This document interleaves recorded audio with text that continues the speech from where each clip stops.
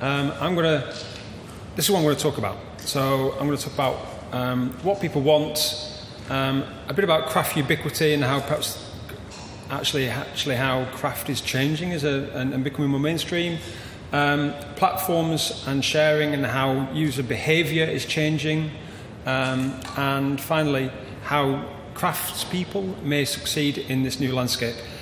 What I've realised in listening to the previous speakers is that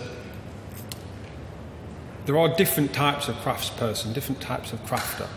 And the craftsperson I'm talking about is less probably of the artist, so probably less of the people maybe in this room, and more the people who are actually looking to make a living, commercial living through selling their work retail, rather than maybe through commissions or what have you. Still, some might apply. So anyway, I'm from Folksy.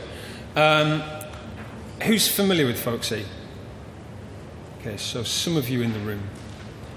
Half, just over half.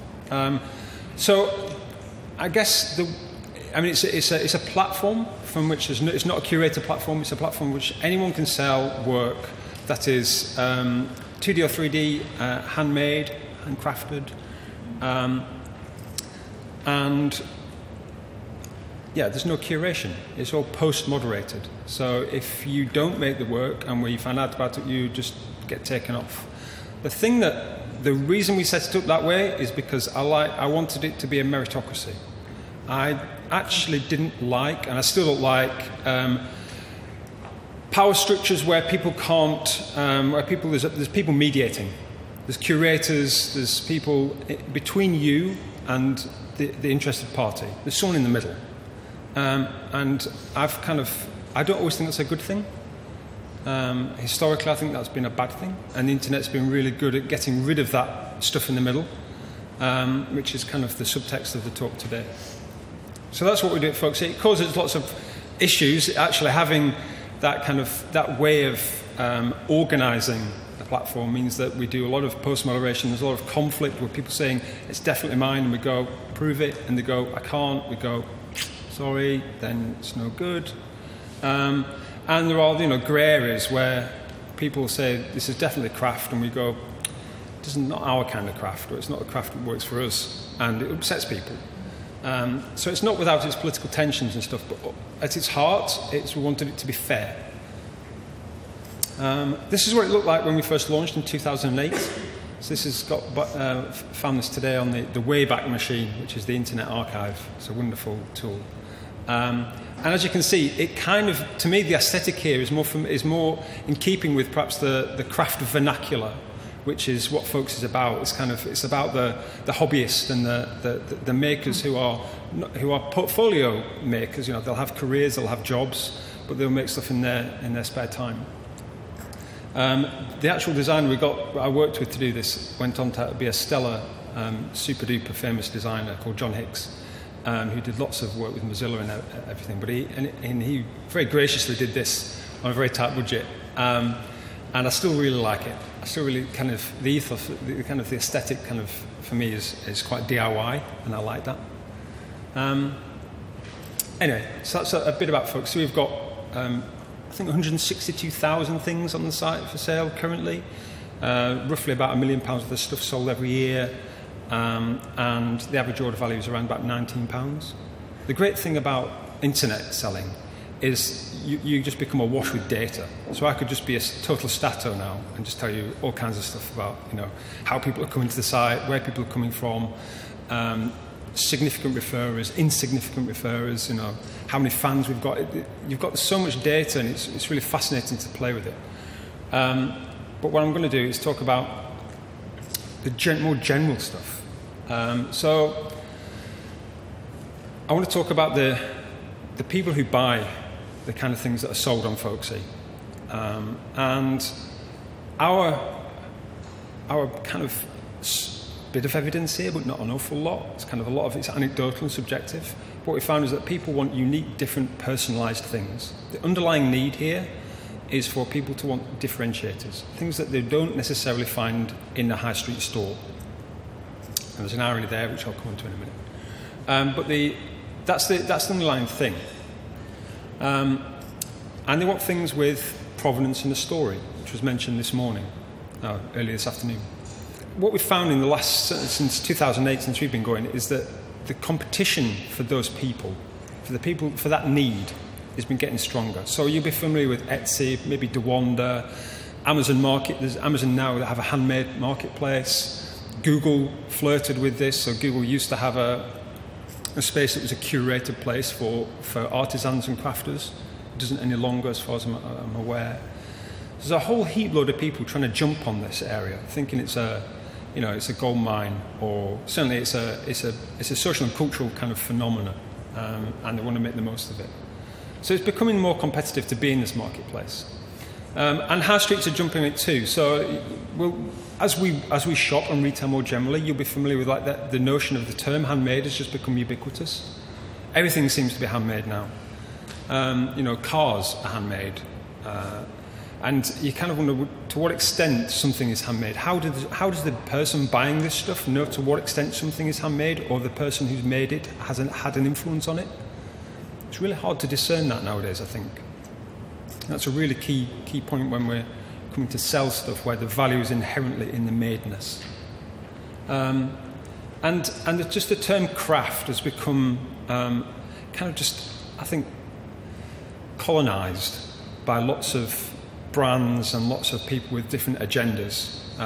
They want the values that craft has, and they want that value to imbue on their own products. So this is Levi's, and if you live in London, then you'll have seen the Levi's ad campaign last year, which was all about kind of made and crafted, this new expensive line of products. And together with this kind of increasingly competitive landscape, what we're seeing is like consumer behaviour is changing too. So it's increasingly social, and that's, it's a truism. We all know that. So things like Instagram are becoming places where people share things, thoughts, ideas, stroking behaviour. It's a kind of way of just saying hello, and that's where increasingly people are. It's what people are doing. So whilst that maybe that behaviour used to be more of a minority thing in web chats and kind of Usenet groups back when I was in early 2000s, nowadays that's what the internet is. The internet is primarily just a tool for communicating, and it's primarily done on mobile. So where Folksy and other kind of sites used to be destination sites, so people would go to them, nowadays far more people are just browsing. They're looking at things throughout their day. The phone's always with them. It's not necessarily a good thing. It's the way it is. But it means is that we have less destinations and goals, except for Christmas and birthdays, where people perhaps have a sense of where they want to go to get something and what their partner or their friend or their family member might want. And we're finding that increasingly used behaviour is more about serendipity and stuff for sale everywhere. You happen across things. People share things. People have word of mouth online is becoming increasingly powerful as a means to sell stuff. So for artisans and crafters, and indeed all brands, you've got to kind of be where the people are. You've got to be where potential customers are. Not just artists, I'm not sure, but anyway, by and large, if you want to sell stuff, then you've got to be where the people who are buying stuff are. Like there. But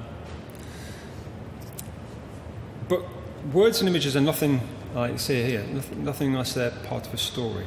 So like saying you need to be in those places just isn't enough. So we get a lot of people on Folksy who love making and are frustrated that they don't end up selling a lot. And the quality of their work is just exceptional often. It's brilliant. But they don't sell a lot. And we say to them, well, how are you going about talking about your work, about framing it, about contextualizing it, giving people a sense of what it is? And the truth is they're not doing any of that. They don't know how to do it. They won't describe it well. They won't title it well. They give no sense of the specialness, if you like, of the particular piece of work, its provenance and its story. And consequently, their sales just don't quite match to their expectations. And the story is absolutely key to the success of selling work. the story and the provenance is absolutely central, more so than the work itself, I think. And the elements of the story which we say, which we've seen to be important, are skill. So, actually, what level of skill? What's the particular element of craft that you employed to make this work? Show us. Show me how you did that. It's really important. People now are incredibly interested in the thing, how something is made. So, for instance, in the Art Gallery in Sheffield in the last month has had an artist in residence who's been working with a local bakery, and they've been bringing the bakery into the gallery and actually subverting it and showing actually what you can do with dough. And it's pretty odd, but what you can do with dough, and actually, but the power of actually making dough and baking as an act in itself. So the skill's really important. I wanted to show you a video actually from Sean Bloodworth, who produced this wonderful video of Ernest Wright and Sons, the metalworkers, the scissor makers in Sheffield, which revolutionised, which certainly changed their perception amongst customers, and they sold a heck of a lot more scissors as a result, a business that was dying out. So skill's really important. The second thing, which many people think is less important or less significant or don't think about at all, is kind of what you believe in. So this is a small brand in Cornwall that are now bought out by VCs, unfortunately, and whatever. But they started out with a very simple desire, which was to make clothes for people who are interested in cold water surfing. Very niche, and they were incredibly passionate about it. And they knew the history, and they knew the people, they knew the community, and they told the story really well. And because they believed in it, people believed in them. Yeah? Really powerful. They really believed it. And if you don't believe in what you're doing and you can't talk about that effectively, then it makes it a lot harder for people to believe in you and for you to sell your work. Another element which we talk about a lot is your goal. So actually telling people where you want to get to is really important, because they want to come on the journey with you, or lots of them will. They want to know what that journey is about. So if you're starting out as an artisan, or you've done an applied arts degree, and you want to achieve X, you want to make a particular piece of work, then you need to be good at articulating that goal. Kickstarter is a really good. Kickstarter actually have a very good video about how to make videos to sell stuff and to get people interested in your work. And one of them is to articulate your goal. And you'll find that the successful Kickstarter projects all have that as the heart of their campaign, what they want to achieve, where they want to get to. And again, that's central for crafters and artisans too. And then finally, a bit of social proof. So Jeff Sohn, who uses Folksy, has this when he talks about his work. He's a craftsman at the top of his game, which may not sound particularly prophetic or just impressive, but the Duke of Edinburgh said that about Jeff Sohn when he bought his work. And if it's good enough for the Duke of Edinburgh, then maybe it's good enough for you.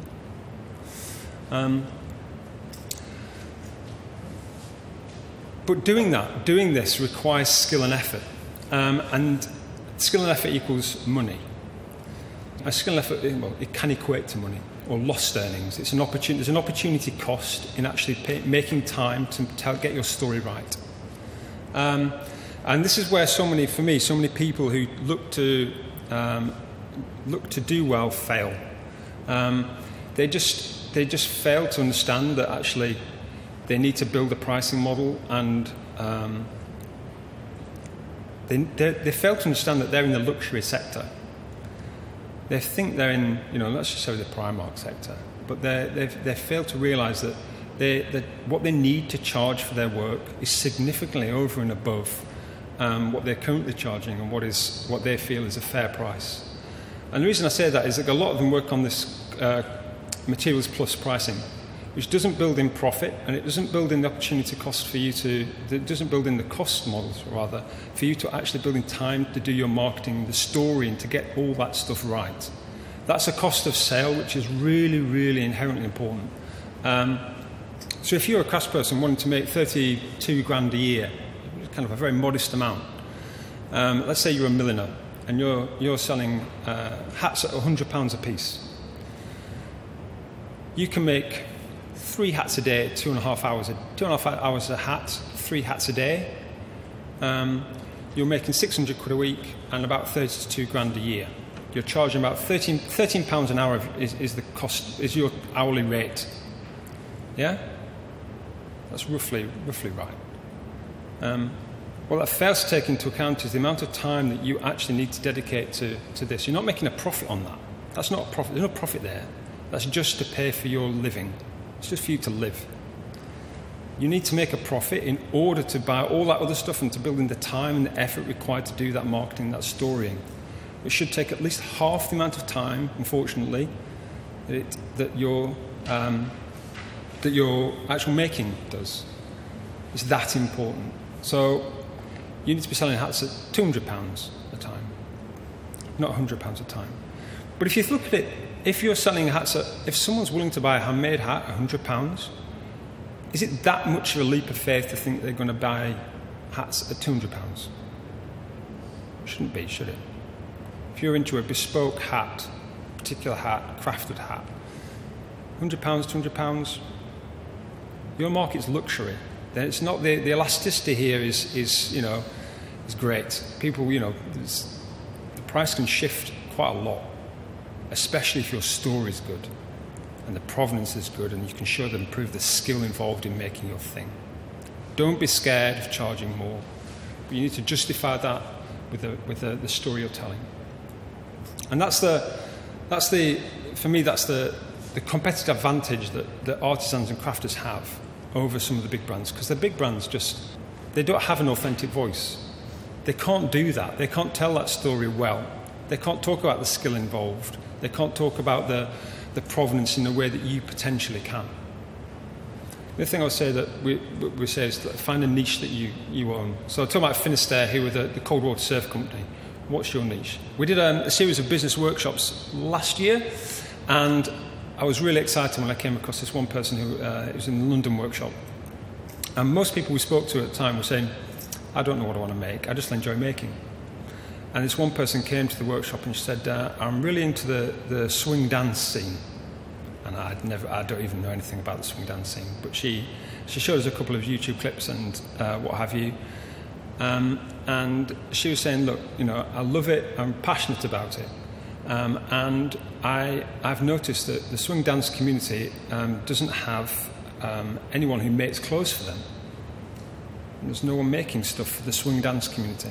And she said there's 18,000 community groups across England, groups that are into swing dance, roughly over 250,000 people, for whom they don't know where to get their stuff from.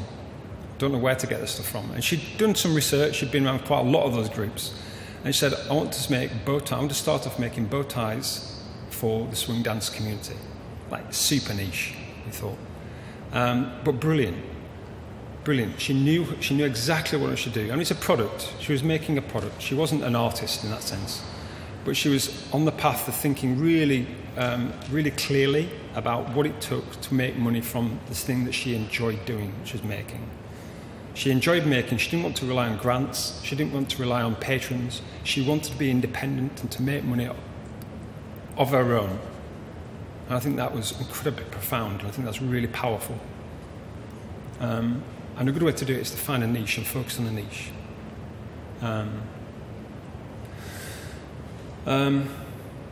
So find your niche, refine your story, find your voice, and you can charge proper money. And that's, layman's terms, but I wanted to be provocative today. I wanted to actually put something out there which you could respond to and react to. It might not go down particularly well with the artists amongst you, but that's not the world I inhabit. Thank you.